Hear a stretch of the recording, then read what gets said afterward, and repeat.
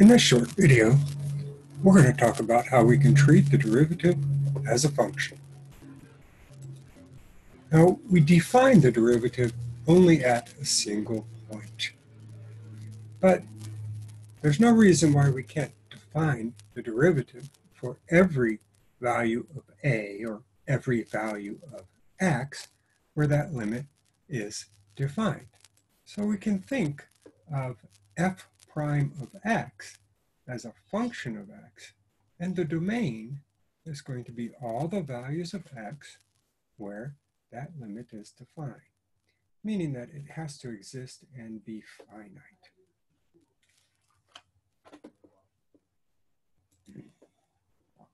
So here's an example. Suppose we want to calculate the formula for the function f prime of x, given that f of x is radical x minus 2. So we'll start with the definition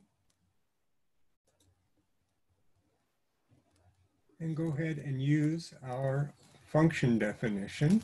And we see that we're going to have a quotient where in the numerator, we have two radical expressions, and they're subtracted from each other. So in that case, if we reach into our algebra toolbox, the tool we would like to use in order to simplify this expression would be multiplying by the conjugate. So we multiply top and bottom by radical x plus h minus 2 plus radical x minus 2. Now we have to take care with the algebra when we do that. In particular, when we're going to get the difference, we're going to be subtracting x minus 2 in parentheses. But if we do that carefully, the numerator simplifies to just h. And now we have a common factor of h in the numerator and the denominator. So h divided by h is just 1.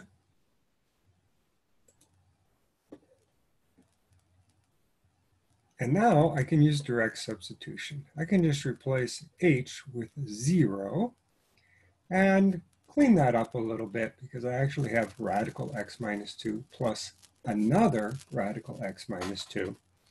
So I get 1 over 2 times radical x minus 2. So f prime of x equals 1 over 2 radical x minus 2. So notice that when we're calculating the derivative as a function, the answer is going to be a new formula. It's not going to be a single number. Let's look at another example. And in this example, we're given the graph of f of x. And what we're asked to do is to use that graph to sketch the graph of the derivative. Now, we're only getting an estimate here. We don't know what the formula is for f. We don't know the formula for f prime of x. But nonetheless, we can get a pretty good idea of what the sketch of the derivative looks like. Well, how is that possible? Well, again, remembering our geometric interpretation, the derivative is the slope of the tangent line. So I know that the derivative is positive when the graph is rising as we go from left to right. It's negative as the graph is falling from left to right, and it gets positive again. So that means the derivative would be positive, then negative, and then positive. In fact, I can even say that this is steep, and I can even estimate by just looking at that, that's going to be more than 2, maybe 3, is what the slope of the tangent line is starting out, but then it gets very flat, and then it gets completely flat, at least instantaneously, and then it starts being slightly negative and then very steep and negative. In fact, I could estimate that the slope of this part, the tangent line in this part of the graph would be -2. And then it's still negative, but not as steep. Then it gets through 0 and starts increasing, but just with a small slope and then a larger slope. So I can estimate that, all right, my derivative is going to go somewhere between maybe -2 and +2 or +3. So I'm going to make sure that my x-axis is in the middle of the vertical axis here.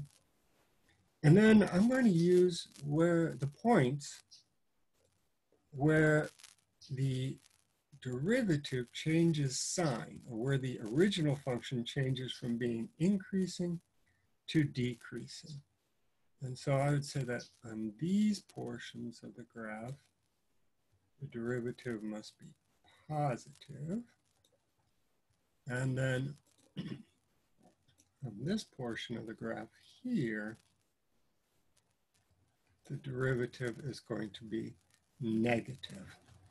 And in fact, I might even be able to sketch a couple more points here.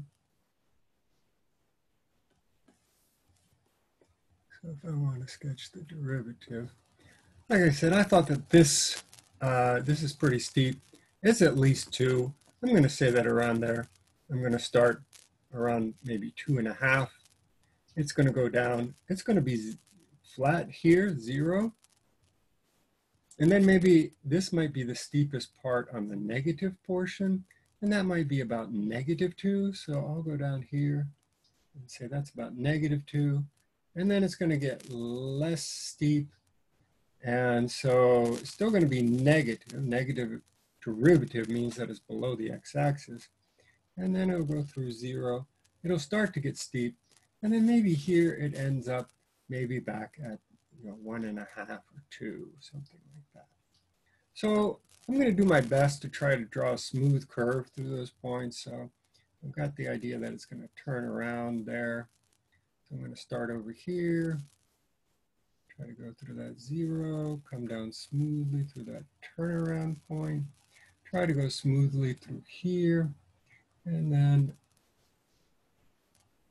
doing the best that I can to make a nice smooth curve there. And so this would be the graph of the derivative. Well, not exactly, but it is an estimate, and it has the important information. It tells us that we understand when the derivative would be negative, meaning the graph of the derivative would be below the x-axis, and when the derivative is positive, so the graph would be above the x-axis. There are many ways of writing the derivative. So we've learned f prime of x. We could also write it as y prime. And then here's something very different. We have something that looks like a fraction. We say dy dx or dy by dx. And sometimes we might even say dy over dx. But usually it's dy dx or dy by dx. This is called Leibniz notation because Leibniz invented it. And it's not a fraction, but it looks like a fraction, and it's going to help us at times to think of it like a fraction. So instead of dy by dx, we could have df dx. And then here's something that we're going to use a lot, is we're going to have d by dx of something, d by dx of f of x. And so this d by dx, we think of it as a verb, meaning take the derivative with respect to x. There are some less common notations, at least in a first semester calculus. Maybe in upper division math courses, you'll see this more, maybe even in a linear algebra class. And going back to Leibniz notation, we often write that dy by dx is the limit as delta x goes to 0 of delta y over delta x. And that emphasizes the notion that delta y and delta x are finite differences in y and a finite difference in x, but dy is an arbitrarily small difference in y. And the last thing we want to bring up is some important notation. Many times we're going to find the derivative as a function, but then we want to evaluate that function at a single number. And to do that, we draw this vertical bar, which is called the evaluation sign. And then as a subscript, we write in the value that we're going to substitute. And so we're going to substitute 3 in the place of x, and our answer is 7. And so this evaluation bar, we just say evaluated at. So x squared minus 2 evaluated at x equals 3 equals 7. Now note, it is wrong, and you will lose points if you just say f prime of x equals x squared minus 2 equals 7, because this is saying that f prime of x equals 7, always. And that's not true. F prime of x only equals 7 when x equals 3. So you have to show that you understand that by using the evaluation symbol. Well, I hope you found that this short video on the derivative as a function was useful.